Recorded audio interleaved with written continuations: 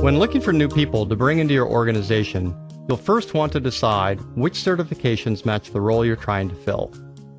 Click on the career chart to see which certifications tie to these common IT roles.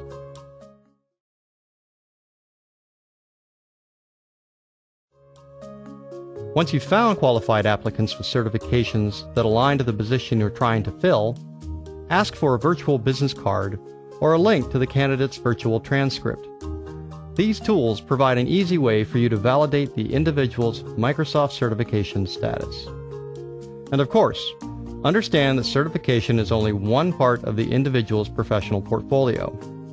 Be sure to look at their credentials, together with their job experience, relevance to the position, and other factors to help you formulate a full picture of the candidate's talents and skills, and determine how he or she may fit into your overall goals of the team.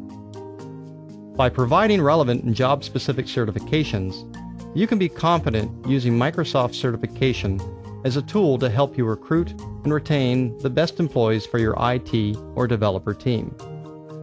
You can be sure your team has the knowledge and expertise needed to optimize the use of Microsoft technology within your current and evolving IT environment.